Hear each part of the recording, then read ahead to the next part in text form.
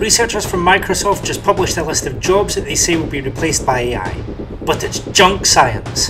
It's time to see why they're wrong and why their nonsense could cost lives. I'm Dr. Jonathan Downey and this is Inside Interpreting. If you've been on LinkedIn recently, this chart of jobs that are on the chopping block to be replaced by AI has been doing the rounds. See that one on the top? Interpreters and translators. Oh no! AI is going to do my job! Panic! Hold on. Why are you panicking? Because researchers say my job is going to be replaced by AI. Okay, and who are these researchers? They work for Microsoft, so they must be right. And does Microsoft have a record of getting this kind of thing right? Well, there was that time they claimed that their machine translation system was better than humans, and it wasn't. Right. And then those times they announced they'd make breakthroughs in quantum physics, and they hadn't. Correct. So would you like to keep panicking, or shall we proceed to show why these results are nonsensical? Begin the takedown! This article fails the most basic test. The researchers are unaware that translation and interpreting are two very different jobs. Translation takes place after a document, movie, website, or whatever is finished. It's all about creating another finished product that will work for whatever purpose the buyer came up with. Translators get to revise their work, can draw from multiple resources, often at the same time, and work with written or signed texts. Interpreting takes place in the moment, at the event, the conference, the church service, doctor's surgery, negotiation, appointment, or whatever. Interpreting is all about interaction, understanding social cues, and making split-second decisions. Interpreters can't go back any more than about a sentence to revise their work. Interpreters work with spoken or sign language conversations or speeches. They are different jobs with different skill requirements. They are related but different. Putting them together in a chart like this is like pairing heart surgeons and plumbers. Sure, they're both about fluid moving through pipes, but you don't want one doing the work of the other. In this video, I'll mostly be talking about interpreting, since that's my area of expertise. Secondly, they seem to not notice that the same word interpreting can actually mean different things. The main task of interpreters and translators, they say, is to interpret language, cultural or religious information for others. Hold the phone, that's three very different kinds of interpreting, often done by different professions. It's going to be impossible to test that in any reliable way. If you don't have clear, accurate definitions, you have bad science. It's as simple as that. So already, this article has one big black mark. Oh, and before anyone says, but the researchers based their views on translation and interpreting from a publicly available source. Yes, I checked that source. The paper relies on the ONET online career database as a reliable source of the tasks involved in different jobs.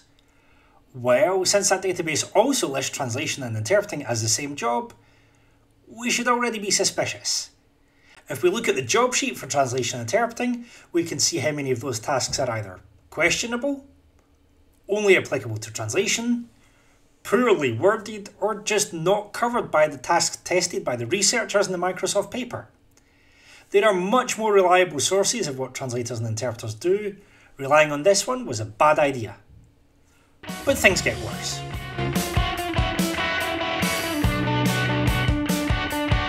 The main argument of the paper is this. They split jobs into their component tasks using the ONET career database, use over 200,000 Bing Copilot chats and break them into which task people were trying to achieve, whether the task was completed and how satisfied people were.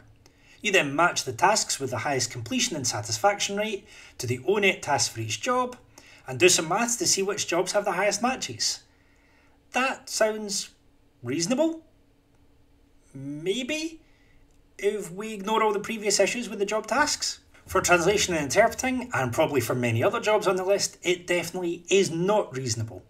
The reason why people need translation and interpreting in the first place is that they do not understand the other language. Therefore, they are not in a position to judge whether the translation or interpreting is accurate.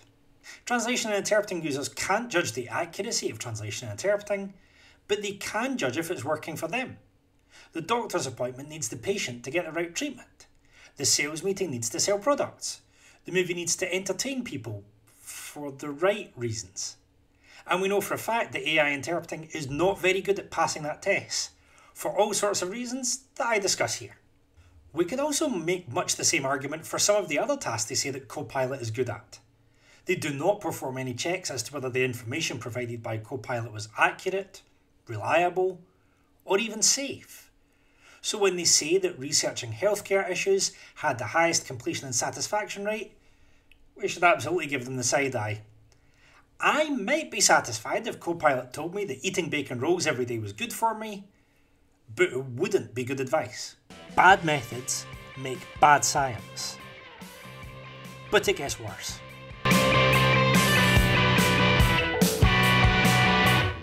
Bad science like this is ethically irresponsible and will cost lives. If people believe that the rightness of the information they receive is governed by the completeness of a chat or how many thumbs up it got, then people will take the wrong medicines, receive awful legal advice, and get translation and interpreting that will lead to big mistakes.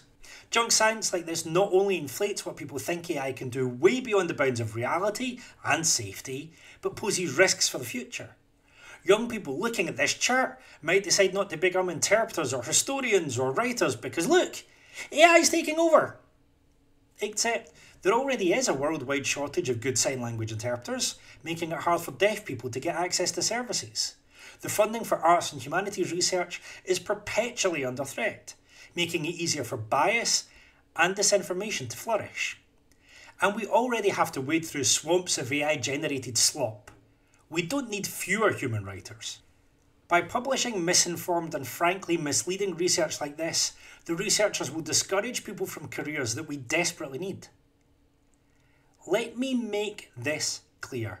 Reducing access to competent, professional interpreters costs lives and freedom. People have literally died in hospitals needlessly because of a lack of interpreting provision. And no, AI is nowhere near a good enough substitute. It is completely unethical to pretend otherwise in the face of overwhelming evidence. Firstly, we need to be incredibly sceptical of any forecast coming out of AI companies. AI companies need everyone to keep believing they are the future and not ask too many questions about their actual profitability. The economics mean that big AI companies like Microsoft are massively incentivized to make big claims, even if these claims don't stand up to scrutiny. People will be hurt and perhaps even lose their lives in the process. Secondly, AI research needs multidisciplinary teams. It is simply not good science for papers with claims about AI replacing jobs to be written and published by people who obviously don't understand the jobs they claim are in danger. Thirdly and finally, we need people to begin to talk back. You're not a Luddite for pointing out that AI claims are spurious, that their systems are financially and environmentally questionable, and that their methods are flawed. That's how science works. We need more critical thinking and engagement, not less. The last time Microsoft pulled something like this about translation, researchers stood up to them, and they learned from their mistake. It's time to do that again. I'm Dr. Jonathan Downey, I actually know what interpreters do for a living, and this is Inside Interpreting.